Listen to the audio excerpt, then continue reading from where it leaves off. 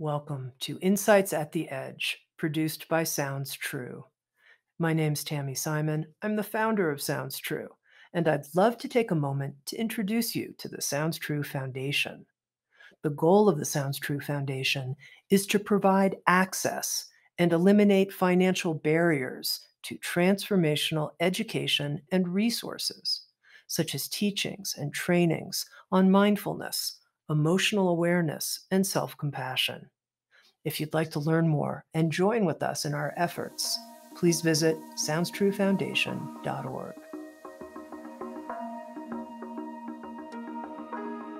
In this episode of Insights at the Edge, my guest is Dawson Church. Dawson is an award-winning science writer with 3 best-selling books to his credit. He's a prolific researcher on how to apply the breakthroughs of energy psychology to health and personal performance. Also, dozens of his studies have been published in peer-reviewed journals. With Sounds True, Dawson Church is the creator of a new audio learning series. It's called Healing the Roots of Trauma, Emotional Freedom Technique for Recovery and Resilience. I have to say that I am floored by the research that Dawson has done, the studies that he's done, and the results that he's found from the effectiveness of EFT in the field. Take a listen. Dawson, you and I are connecting here for the first time after something like 2 decades. And I remember meeting you 20 plus years ago at some kind of publishing event. You're in the publishing world, I'm in the publishing world, and here you are, a Sounds True author, creator of this new audio series on the emotional freedom technique. So bring me up to date. What was your personal journey moving from being in the publishing business to now being a writer, researcher, and teacher of the emotional freedom technique? Yeah, and that was a Book Expo America, Tami, many, many years ago. And it was a wonderful experience meeting in publishing, because in publishing, as you know, we get to meet the most fabulous people who are authors, and then we play a role in getting their ideas out to the world. And I loved doing that. But then in 1997, I retired and I wound up buying a small hotel and being a bed and breakfast owner for a while. And Tammy, it was so boring. It was so boring.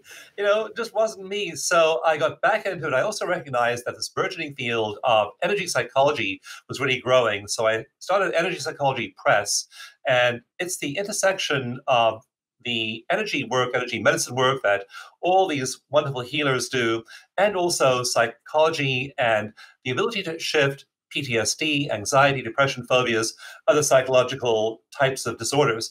And I realized there was a big opportunity there. So I began the publishing company just in time after 10 years to see that the world was going away from books and toward online sorts of media. So I then made the switch, began to offer online courses. And now we do a few books, and hardly anyone knows what those are anymore. They have pages inside, they have covers, things like that. But we're mostly doing online courses. And so now we can reach people also in all the time zones of the world. We have such a big reach doing that. And I love that about this work. And I also I moved having from being an observer and a facilitator. As a publisher, I wanted to get these ideas out there. And after a while, I realized that people are suffering. People are suffering psychologically, they're suffering medically, and energy therapies can make an enormous difference. And when we look at the research into how large the effects are of energy treatment, we realize the potential of these therapies. And so I switched from being a publisher to being an author and a real advocate for these therapies. Eventually, I was able to help get them into the Veterans Administration. They're in Kaiser Permanente. They're in a lot of hospital systems. They're in Johns Hopkins. They're in Cleveland Clinic. And so I really want to see these therapies in primary care, and that's my current focus. Mm-hmm. Now, you yourself have done quite a bit of research on the effectiveness specifically of the energy therapy, the energy freedom technique. Can you explain, just introduce people who are not familiar to EFT, and then what kinds of studies you've done and the results that you're seeing? I remember the very first time I used EFT myself, and I was a Gestalt therapy advocate at the time. And this therapist friend of mine said, "Dawson, I'm working with Vietnam veterans. I'm working with people having sports performance and anxiety, and I'm working with this variety of clients. And we're using this technique where they tap with their fingertips on acupuncture points." Tami, I thought I'd never heard anything more ridiculous in my life. Tapping on acupuncture points can help with psychotherapy. And so I didn't really have much faith in the idea. And in fact, I took the instruction manual he gave me and threw it in a big pile of papers and forgot all about it. Until a few months later, I had a really difficult moment in my own life when I was trying to sell a business and the sale was collapsing and I got really anxious. And at that moment, mysteriously, that instruction sheet surfaced at the top of my slush pile. And I sat down on the steps of my office and I tapped. And my anxiety dropped by half, a lot. And then I began to pay attention to it. Then other psychotherapist friends began saying, I'm not just treating people, Westerners, I'm not just treating Westerners for anxiety. I just got back from Rwanda and I'm treating people whose parents were killed in the genocide there. And tapping is releasing those PTSD symptoms like flashbacks and nightmares. Then I really paid attention when I heard about Vietnam veterans and Haitian orphans and a variety of people with severe chronic stressful events in their life that were being affected by it. So I dove into research, and research quantifies things. I want to know not just that you got better, I want to know on average, if it's a group of people, by how much you got better. And then we compare that, for example, to psychopharmacology and traditional talk therapy. And the results of EFT that we began to measure in these studies were immense. And so I got further and further into it. In my very first study, published in 2010 in a medical journal called Integrative Medicine, a very respected journal, we showed that one day of tapping, and we were using tapping with healthcare workers like doctors and nurses and chiropractors, a single day of tapping dropped their levels of anxiety and depression by 45%. Their cravings for things like cake and chocolate and cookies and alcohol and all these other things dropped after tapping in a single session by 83%. So we were getting these massive, massive results. And I then said, we absolutely have to get these therapies into primary care. We had to do research on them. And now we have just literally, we estimate there are over 30 million people tapping in the world. It's very simple. You just think about something that's bad, something that troubles you. Could be a personal event, could be a childhood event, current event, could be a really old event. But you think about something that bothers you and you really focus on it intently. What that does is it lights up all of the stress circuits in the brain, especially the midbrain or limbic system. And so now you have, and sounds true, there are a lot of authors, wonderful authors, who talk about the limbic system and the arousal of the sympathetic nervous system.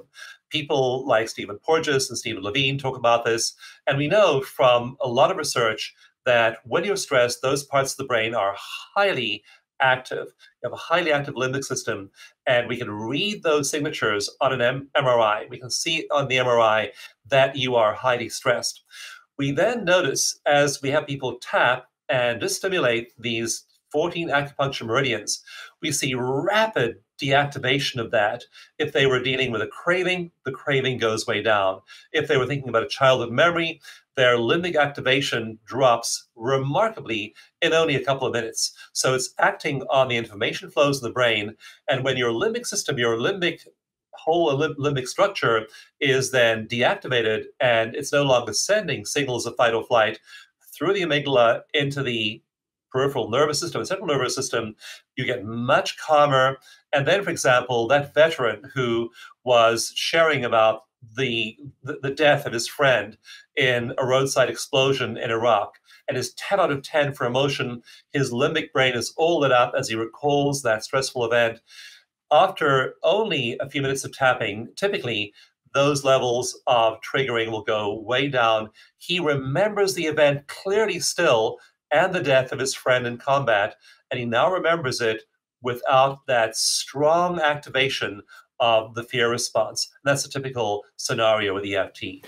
Okay, Dawson. So you said when you were first introduced, you threw the piece of paper away and rolled your eyes. And it seems like there are still a lot of people in the mainstream culture who are like, come on, this is, if it sounds too good to be true, it's not, kind of thing. And, you're only talking about one day and you're getting a 45% reduction in anxiety and depression. We would all know about this. It would be in the news. It wouldn't be in these, semi-narrow or esoteric platforms like a podcast like Insights at the Edge. So what's the gap between the effectiveness of EFT and its mainstream adoption? How do you understand that? Actually, it's very widespread in primary care and in the mainstream. We estimate there are tens of millions of people using it. I've had a free manual, a mini manual on my website for over a decade, and over 3 million people have downloaded that. So it's had a lot of attention that way. If you go onto the US government's website, pubmed.gov, which reports clinical trials in top level journals, you'll find dozens of studies of EFT there. You'll also find practice guidelines developed by Kaiser Permanente, a large hospital chain. You'll find other practice guidelines for the Veterans Administration. It's been approved by the VA. It's in use by the VA. So it's working its way into primary care. But Tami, the main obstacle actually is not skepticism or disbelief. It's really our fundamental Western approach of believing that material reality is the primary reality and thinking that energy and consciousness and awareness is just something vague and ephemeral. And what I show in my books, like I have a book called Mind to Matter, where I literally look at all the research showing how our brains transceive signals and then turn that into what we think of as material reality. When our consciousness changes, a very simple example of consciousness change and molecular change is when I think a stressful thought, when I get upset, when I go into fight or flight, my body produces cortisol, much more cortisol. Cortisol rises. I'm literally producing a molecule, cortisol, using a thought. With EFT, we find that cortisol drops in one of my studies on PubMed.gov. In 1 week, people's baseline levels of that stress hormone cortisol drop 37%. So big drops in physical things as a result of changes in awareness, consciousness, fear, emotion, all these intangibles, but they're having a huge effect on our body. So it is working its way into mainstream medicine. It's in wide use in private therapy. One study found that about 42% of therapists are using some form of energy therapy, usually EFT. It's also now starting to be applied for other things. But our culture is so oriented to give me the pill, give me the surgery, give me the external agent to go into my body. And we're so not oriented looking at energy.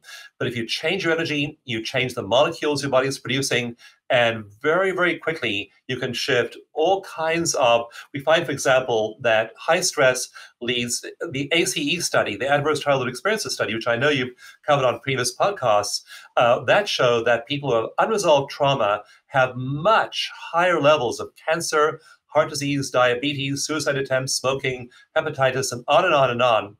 So unresolved trauma, emotions are literally driving disease. When you release emotion, when you drop cortisol, when you have much lower levels of all those stress hormones and brain waves, then your body thrives. And so it is working its way into a surprising number of medical and psychological treatment centers.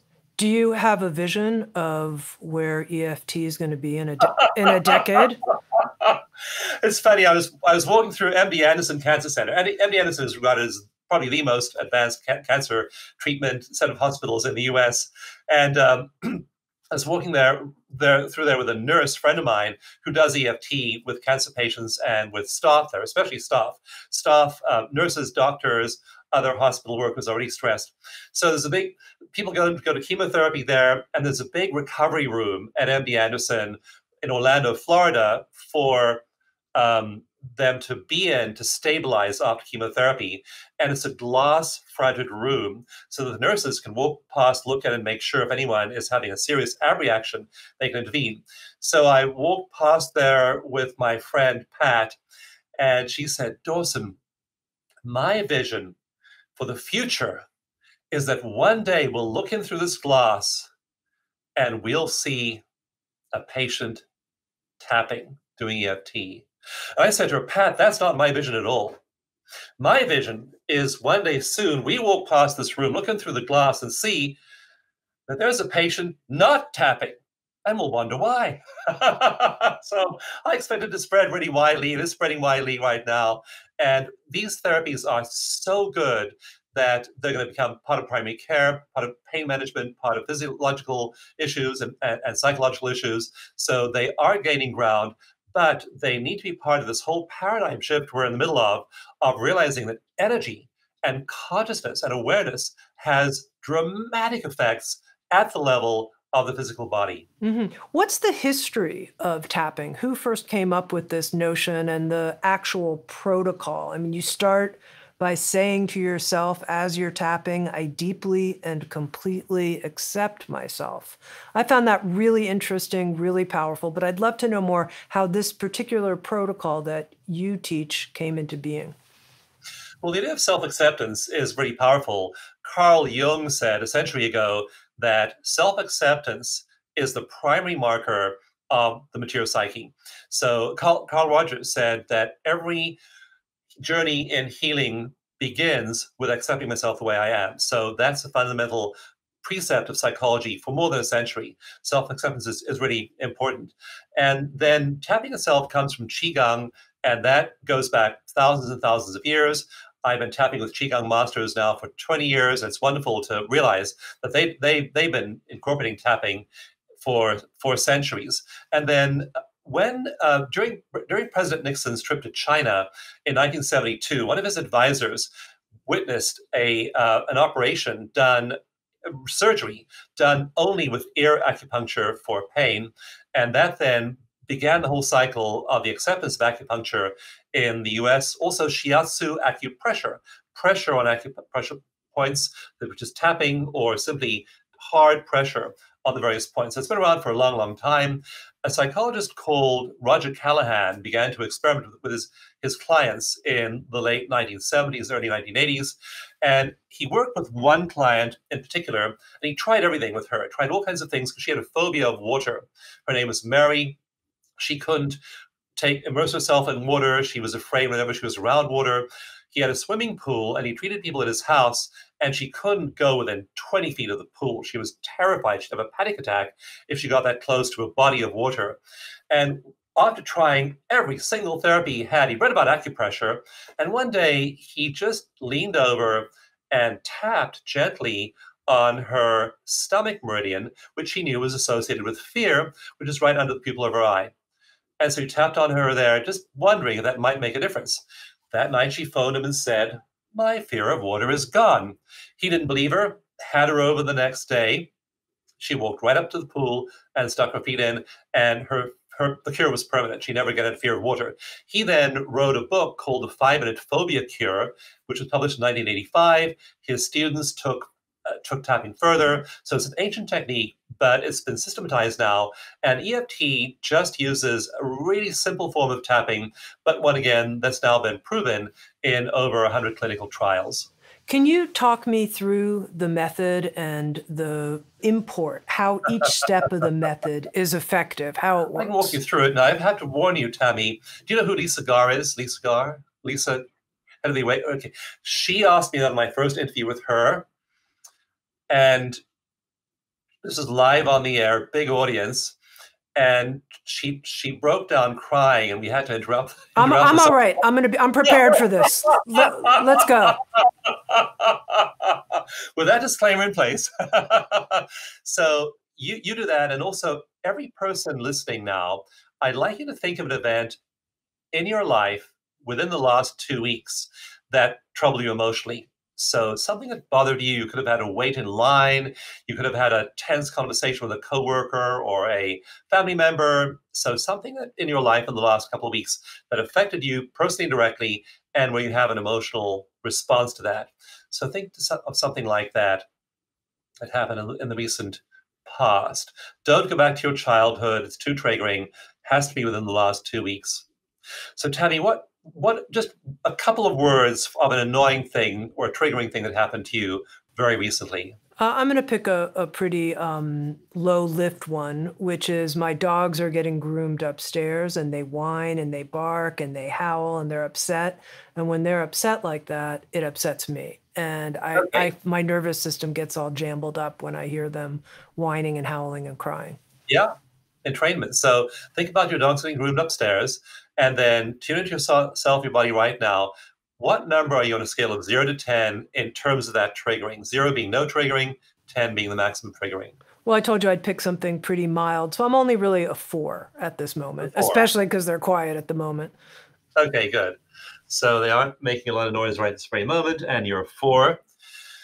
And now we'll just go through the routine. And if you're listening, please do get your issue, give it a really brief title like Dogs Being Groomed, and then I'll describe to you which points to tap on to shift your energy. So you've got your number now, 0 through 10. You've got your event, you've got your brief phrase. Now, all we do is we incorporate that in a statement of self acceptance while tapping on a meridian, and this meridian is on the side of your hand. So if you just look at the joint that anchors your little finger, then tap with 3 fingers on the other hand on that point, and either you can say out loud or silently, and I think Tami, do it silently. Even though I'm remembering this issue, and Tami, you can say the dog's being groomed in your mind. Really tune into the dog's being groomed, sound of the whining. I deeply and completely accept myself. Keep tapping, notice your breathing, make sure you're breathing deeply. Even though I remember this emotionally triggering event, and then Tami, you'll say in your mind the name of your event. You'll really tune into the sounds of those dogs being groomed. And if you're listening to us, tune in and use the name of your event. I deeply and completely accept myself. One more time. Even though I remember this emotionally triggering event, name of your event, I am breathing now. Notice your breathing. And I accept myself just the way I am. Now tap on the top of your head. Right on the top of your head. That's good. Yeah, keep your eyes open. Eyes open. There's a lot of scientific theory behind this. I won't explain it all now. I have whole books on that. So let that go. So tap the top of your head. And again, really tune into that triggering event. Your number, whatever your number is, the event. Remember it vividly. Now tap where your eyebrow meets the bridge of your nose with 2 fingers. So 2 fingers tapping where your eyebrow meets the bridge of your nose. Notice your breath and say either out loud or silently the name of your emotionally triggering event. Notice your breath again. Now tap on the side of your eye, right on the edge of your eye socket, in line with the very edge of your eye, and say the name of your event again. And again, vividly recall the specifics. So Tami, keep your eyes open and vividly recall the sound of that whining, other noises they're making, how long it went on, how intense it was, its volume, which dog was whining the most. That dog. Yeah. Now tap under the pupil of your eye with 2 fingers. really focusing on your event. This is your stomach meridian, the one that Roger Callahan tapped on with Mary with her fear of water, and really tune into your event. Let your mind be filled with your event and the recollection of your event. Tapping under your eye. Now tap under your nose. That's your governing meridian endpoint. Again, keeping your eyes open, feeling your breath, all the details of the event. Now tap on your chin, on your lower lip. This is your central meridian you're stimulating now. Feeling your breath, remembering that event, all the details of the event that bothered you within the last couple of weeks. And then tap where your collarbone meets your breastbone with 3 or 4 fingers on either side. Feeling your breath, tuning into the event. And then just reach under your arm and tap about level with your elbow on the side of your body. It's your spleen meridian. Tune into the event as you stimulate your acupressure points. And then one more time on the side of your hand. And then tap one more location, which is the back of your hand between the bones that anchor your little finger and your ring finger. So the back of your hand between those big long bones that anchor your little finger and your ring finger. And now we'll do a quick exercise that stimulates the production of calming brain waves. So first of all, keep your head steady and look all the way down. Keep your head steady, look all the way up. Imagine you're looking at a giant clock and you're looking at 12 o'clock as you think about the event that annoyed you. Now look at 3 o'clock, keeping your head steady. Look all the way to the side, to the right at 3 o'clock. Now look all the way to the left at 9 o'clock. Keeping your head steady. Look all the way down at 6 o'clock again, near the floor. Look all the way up at 12 o'clock.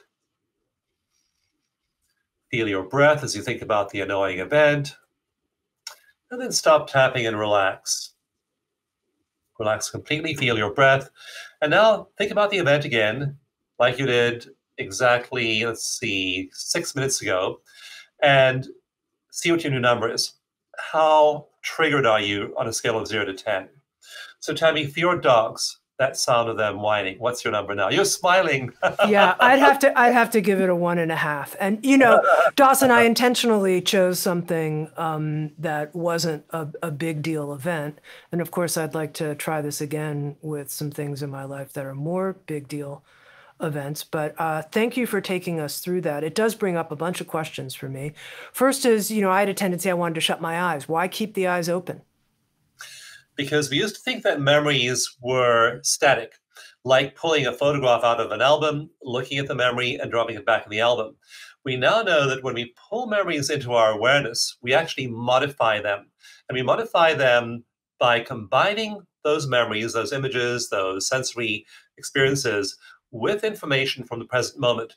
And the present moment contains safe information. So when we pull up a troubling piece of information from the past and pair it with a neutral piece of information or a pleasant stimulus now, just like, for example, tapping or telling it to a friend or sharing it with a therapist. Now we're combining those two memories. The way the brain works now is it's putting that photograph back in the album with these positive or neutral emotional tags, which reduces the number. And that only happens it happens more if you have your eyes open than if you have your eyes closed. Mm-hmm. And this whole notion of actually bringing up the traumatic event. I mean, I've heard it say that can be re-traumatizing. Yet in this approach that you're offering here with EFT, we're intentionally bringing up the memory. So talk to me about that and what in the technique safeguards that it's not re-traumatizing? Yeah, retraumatization was coined by a therapist called Charles Figley in the 1980s. And the idea was first noticed strongly by another psychiatrist called Joseph Volpe after World War II. And he was a famous psychiatrist, and he was tasked with treating soldiers coming back from World War II with what they then called shell shock. And so, being a good Freudian, he said, "Well, lie down on the couch here and go ahead and talk about Omaha Beach." He later wrote in one of his books, he wrote, "We found that this approach was not effective. It was harmful." He noticed that they were worse after they remembered the bad stuff in their lives, and that's re-traumatization. But if you pair that memory and that event and talk about that while you're tapping, then something happens called memory reconsolidation and emotional extinction. And that means that you now reconsolidate that memory with a neutral cue, and you remove all the emotional tags of fight or flight attached to the memory. And so that's why we keep our eyes open. That's why we have this particular procedure, because if you were just to tell the story, you re-traumatize yourself. If you tell the story and you introduce the therapeutic cue of tapping, you then are able to cathartically discharge the emotion. And Tami, I've done a lot of research that's empirical research using MRIs, EEGs, cortisol, other genetic markers. I've done several studies using genetic tags, and I've done one study on epigenetic tags, little tiny molecules called microRNAs. And we did this with veterans with severe PTSD, flashbacks, nightmares, intrusive thoughts, and a lot of disease. So in that study, we gave them 10 one-hour sessions of EFT, and we literally measured the expression of their genes before and after. And we found that a whole bunch of these microRNAs attached to the genes of people who have traumatic stress. We see that parts of their genome that have to do with health, to do with emotional expression, to do with safety, are to shut down. And these little tags, microRNA tags, attached to the genes in stressed people, and those genes remain silenced. We literally saw those microRNAs popping off the genome in this large-scale randomized controlled trial of veterans. So it is literally changing you epigenetically. Okay, now I can imagine someone saying, whoa, whoa, whoa, whoa, whoa. We went from reduction of cortisol to impacting brain waves to saying that EFT is an epigenetic intervention. You got it. Okay, so how do you measure whether or not something like tapping is affecting gene expression? You talked about these little, but I didn't follow it all, Dawson, to be honest. Like, what are you measuring so that you can say this is a successful epigenetic intervention? Yeah, you don't have to measure these things in every patient, every client. You measure them in I mean, these are highly technical studies that are measuring things like gene expression. And now what's really happened that's been a game changer in the last 10 years is we used to need a blood draw to measure things like cortisol and gene expression. Now we can do it on a saliva swab. So we've had these companies like 23andMe now literally having people spit in a tube, mail it off to a lab. We can extract enough genetic material from that saliva to be able to measure which genes are turned on, which genes are turned off. And about 85% of your genome is responsive to the environment. 15% is fixed, like I have gray eyes and brown hair, and that's just a fixed genetic characteristic. But that's only 85% of the genome is fixed. The other, I'm sorry, 15% is fixed. The other 85% is fluctuating depending on, and stress is having massive effects body wide. Because think about it, your ancestors, 10,000 years ago, 100,000 years ago, when they were faced with a predator or a hostile environment, every single body system, organ system, had to come into play. Their muscles had to be filled up with blood and be ready for fight or flight. Their breathing would get shallow, forcing blood into their muscles for the stress response. So their hearts were pounding, their muscles were activated, their lungs were breathing shallowly. All these things were happening a lot of it controlled by hormones like cortisol and by gene expression. And so we can measure these things now. It's not easy. It's highly technical. We can measure these now, though, and there are now lots of studies showing that all these things are being affected. And the problem is that while those stress responses were highly useful for my ancestor 100,000 years ago, now being highly stressed just because I have a pimple on my chin. I mean, my daughter is, is a grown woman. I adore her. I see her a lot. But she was staying with us a while back and visiting from Colorado where she lives. And Tami, she had a pimple on her chin. And she was so stressed over the pimple on her chin. I was just laughing. It's like, I can't even see the pimple on her chin, but she's like, feels a blemish to her whole life. So we get worried and stressed about our deadlines and not Sure. being the right body shape and being overweight. Worry about all these things that, as Mark Twain said, never happened. So that stress is now not our friend the way it was to our ancestors, and so we want to really learn ways to bring it down, like tapping. Okay, now you mentioned that we can impact our brainwave state through tapping, and you had us using our eyes to look up at a clock and down at a clock and 3 o'clock, 9 o'clock. Tell me what's going on in terms of brain waves when I'm doing that kind of thing. It is so cool, and we've now known as we've been studying brainwaves. So Hans Berger invented the EEG in 1929, and then around 1960, some advanced scientists like Robert Becker and Maxwell Cade began to use EEGs and look at how it was affecting how the brain waves of people were changing when they were calm, and they were studying meditators, and they were noticing that they shift their brain waves. Also, that was a great period of discovering what happens during sleep, and so we began to realize that our brains slow way down. Normally, they're in theta, which is between 12 and roughly 30 cycles per second.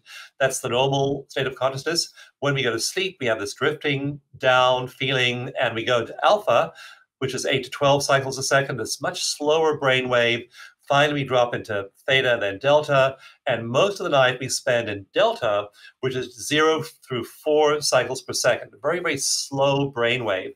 Every roughly hour, we pop into a slightly higher, faster brainwave, theta, and then we drop down into delta again. So that's the sleep rhythm, a very well understood phenomenon in psychology.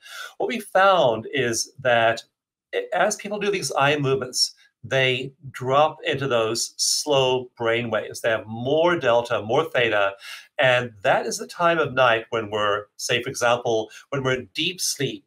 We're usually in a very peaceful deep sleep. When we pop into theta, that's rapid eye movement sleep or dreaming sleep.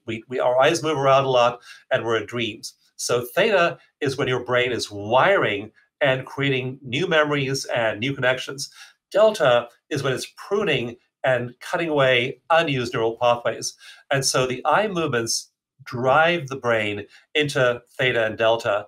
And that's also, of course, how we process trauma and problems, as we often do it through dreams, dreaming and sleep. You're worried about something, you have a good night's sleep. Benjamin Franklin said the best cure for your worries is a good night's sleep. And even though that was 300 years ago, it still really is true today. And so those eye movements we found, hooking people up to EEGs, prompt those same cycles you go through in sleep, only for a few minutes, but that's the brain's way of solving problems, making new neural connections, and pruning problematic ones. How would you use EFT for a good night's sleep? You can tap before you go to sleep to relax yourself. So you'll just find it's relaxing to tap. Sometimes I just tap without any particular thought in mind, just to feel relaxed. So you can tap before you go to sleep just to feel relaxed. You can tap to have good dreams, like I visualize having good dreams while I'm tapping, so I'm calming myself and doing the visualization. You can tap to go to sleep quickly. I looked at all the research into this, and for example, in our clinical trials of veterans, insomnia is a real problem for people with PTSD, and veterans in our studies had high levels of insomnia. After 6 1-hour sessions of EFT, their levels drop back into the normal range. So you have increased sleep and increased sleep quality when you start tapping. One of the interesting sections of your audio teaching series on EFT for recovery and resilience is what's going on when EFT doesn't work? So you ask that question and then you answer it. And I wonder if you can answer it here. Yeah, and EFT is not a panacea. Nothing's a panacea. If anyone tells you that their therapy solves everything, cures everything, just run away. It's not true. No therapy is a panacea. EFT works really well for things to do with episodic memory. So it works spectacularly well with PTSD. It works less well with things that are primarily genetic or purely medical. So there's a range of how it works. And for example, in our studies, about 9 out of 10 veterans recovered from PTSD. Their levels dropped into the normal range. 1 out of 10 didn't budge. Well, but Dawson, first of all, let's just take a moment. 9 out of 10. That's huge. That's huge. That's huge. Yeah. Yeah. And so what we tell doctors and nurses and medical providers is that use EFT as a frontline treatment, because 9 out of 10 veterans we've shown in this research respond to EFT, and that's the cure. They do their 6 sessions or 10 sessions and they're done. But 1 out of 10 doesn't. So what we recommend for them is intensive individual psychotherapy, group work, social support is incredibly important. If you have caring people around you, loving people around you, then you want to bring them into the healing process. And finally, it's called the stepped care model. The final step is if all of that doesn't work, then you do drugs and you do intensive psychotherapy. But for goodness sakes, and I'm passionate about this, Tami.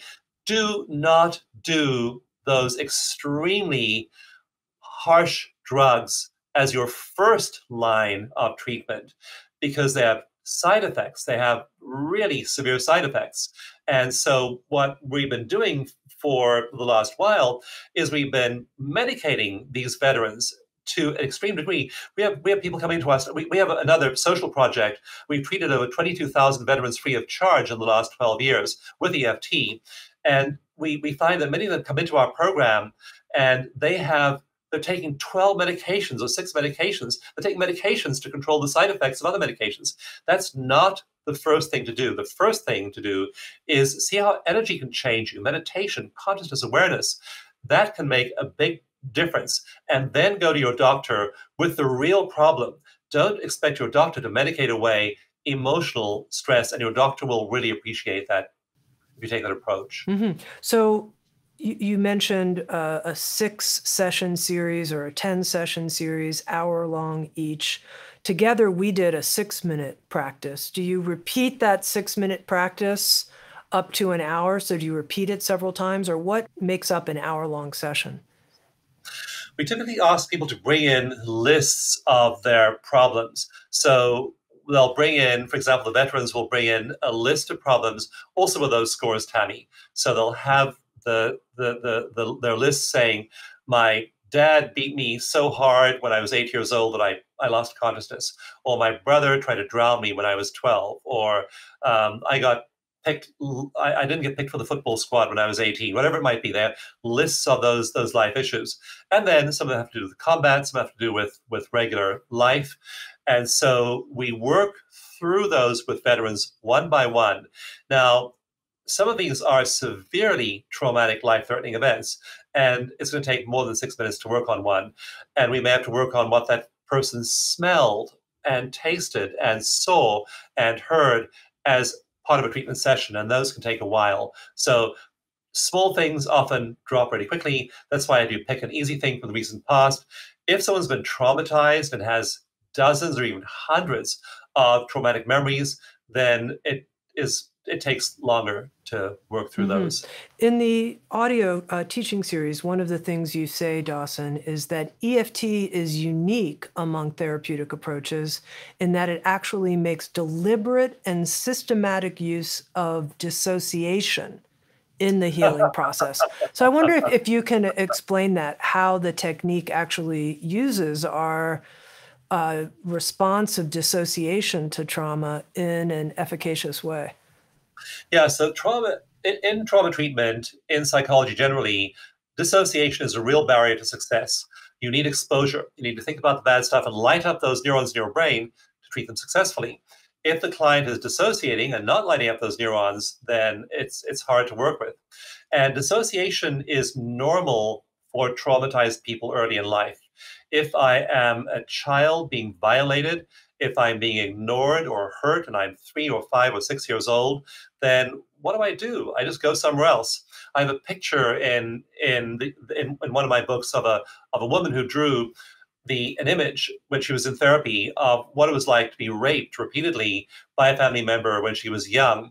And you see this picture of this little girl she drew in a corner. There's a giant hand reaching through her body. Up in the corner, there's a smiley face. And the smiley face is me because it was not safe to be in her body. So that's dissociation. If you're in a firefight in a foxhole, it is not safe to be there. You dissociate, and you probably dissociate when you think about it again. So dissociation is a real issue. But when people are tiptoeing now into treatment and actually are willing to work on their issues a little bit, maybe, then giving them a couple of layers of safety and inducing a little bit of association allows them to gain confidence in working with those issues. So we typically start small with veterans, and then we had one veteran Vietnam veteran called Bob Culver, and there was a documentary about Bob and a group of other veterans we treated. And Bob said, I'll work on these issues from Vietnam, these memories from Vietnam, but not this other group of memories that are behind the wall. Those are too terrible to even think about. Now, that is adaptive dissociation. Bob can't even face them. 3 days later, Bob Culver was tapping away at his memories. He'd gone behind the wall and retrieved them. But we didn't suggest it the first day. The first day, we let him do all the dissociation he wanted while he worked on small issues and gained confidence that he could recover. Then he went eventually behind the wall. By the end of that time, he was describing a mortar attack on the field hospital he was at in Vietnam. And the therapist working with him said things like, now think about the mortar attack, and Bob's thinking about the mortar attack while tapping. The therapist then asks, and you remember the bodies of the people who were killed? And Bob says yes. The therapist then says, how many bodies? Count them. And Bob's tapping and counting and telling us that 18 people were killed in the mortar attack. So he's doing that. That's on day 3. Initially, we used association therapeutically, and Bob worked on the easy things first and then moved to the hard stuff like the mortar attack and the body count, after which he remained totally calm. He remembered the event, but he no longer went into the stress response. Mm-hmm. Now, in the audio series, Dawson, you get personal at a certain point, and you share a huge trauma that happened in your life approximately 5 years ago, and how everything you had done prepared you to be able to go through it. And I wonder if you can tell our listeners about that. Yeah, Tami, I've been a meditator for many years. I joined an ashram when I was 15 years old and learned the perennial philosophy. And we studied Aldous Huxley and Paul Brunton and Adam Watts and all these people. But that's wonderful to do that and immerse yourself in that material. And yet I still faced a bunch of life's challenges in my life over the last many, many years. And I'm really committed now to letting people know what those techniques are without going through 50 years of stumbling through figuring it all out. But I had to apply it myself during that time.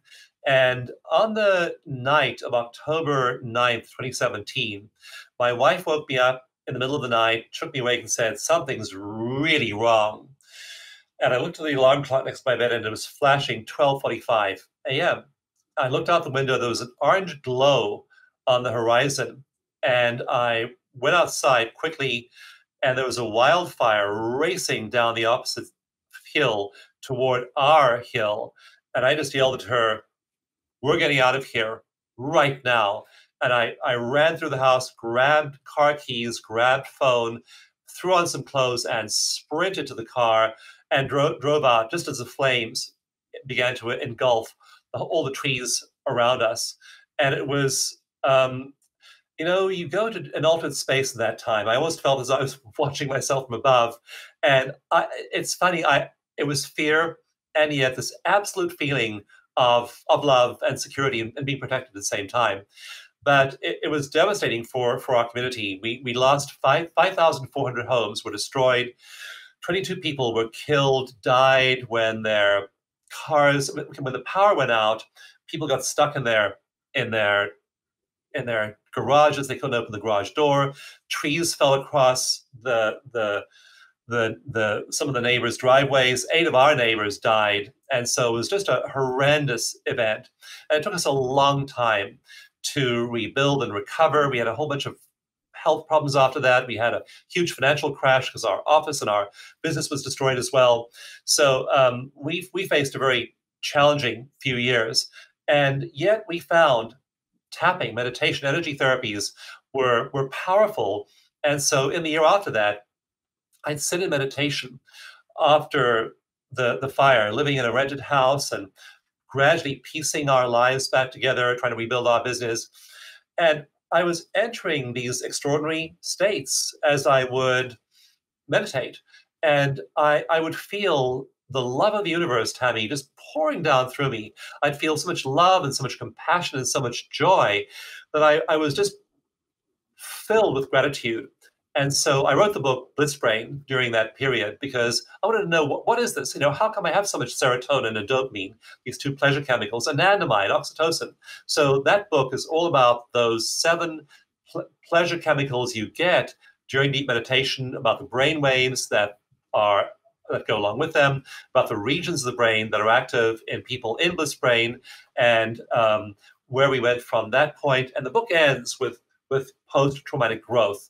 And the fact is that PTSD is not inevitable, that you go through trauma, and research shows that 2/3 of people who go through a trauma like that actually emerge either with equilibrium or stronger. That's post-traumatic growth. And we tend to be really obsessed with PTSD. And of course, PTSD, a quarter or a third of people do actually develop PTSD, but 2/3 of people develop post-traumatic growth or stabilize afterwards, are resilient. And you want to learn those skills, meditation, EFT, because we use them a lot in the year after the fire. And they made, I can't imagine how you could even go through an experience like that, or even the average disruptions of the average life without these kinds of tools to support yourself.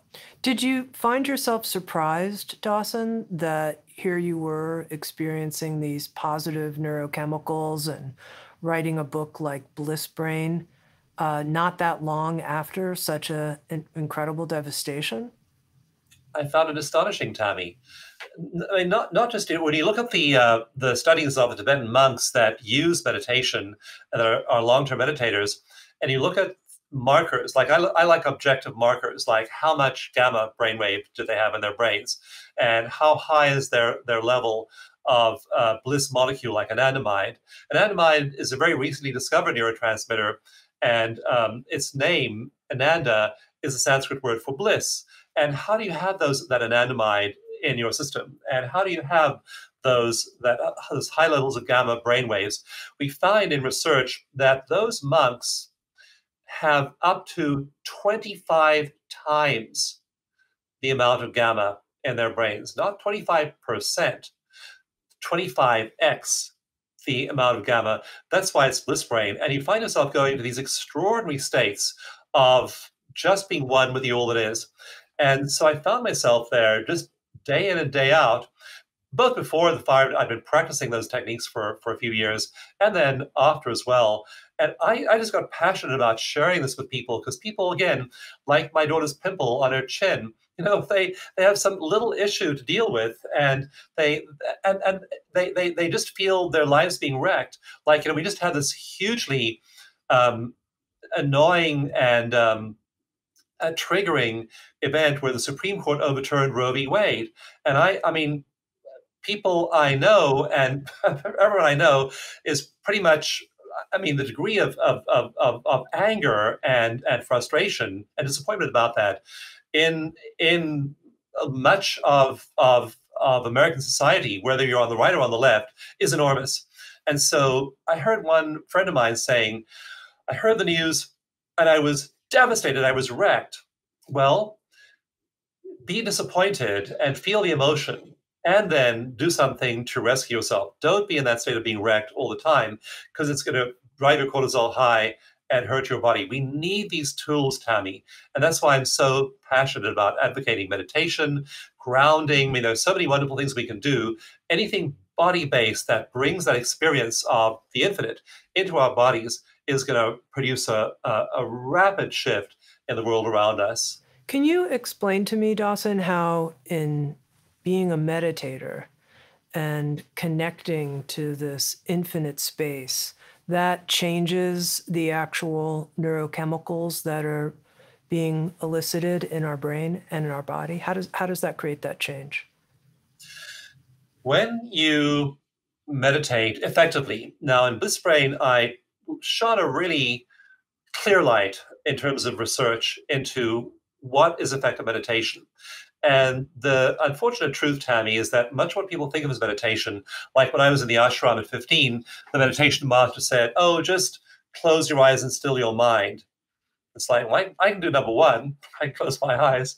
Stilling my mind, I've been doing this for 50 years. I still can't still my mind. I couldn't still my mind if I was at gunpoint in order to still my mind.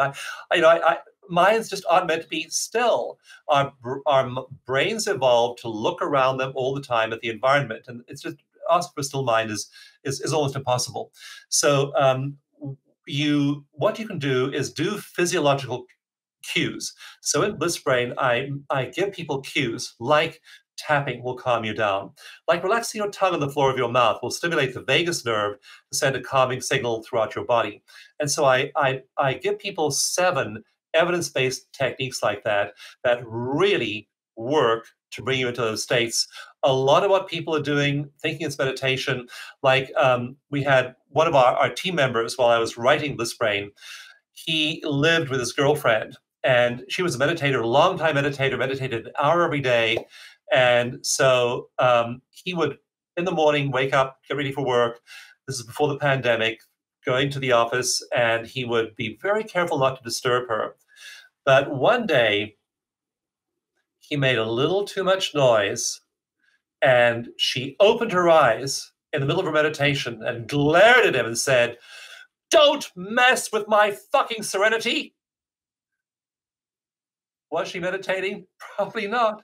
And that's what's going on with most people. They think they're meditating when they close their eyes, but you've got to do things that are effective. And so with Bliss Brain, I try to look at the science of what's really effective. And there are a few things that are hyper effective, but the saffron robes confer no special gift to you. The 108 prayer beads are doing nothing whatsoever for your well-being.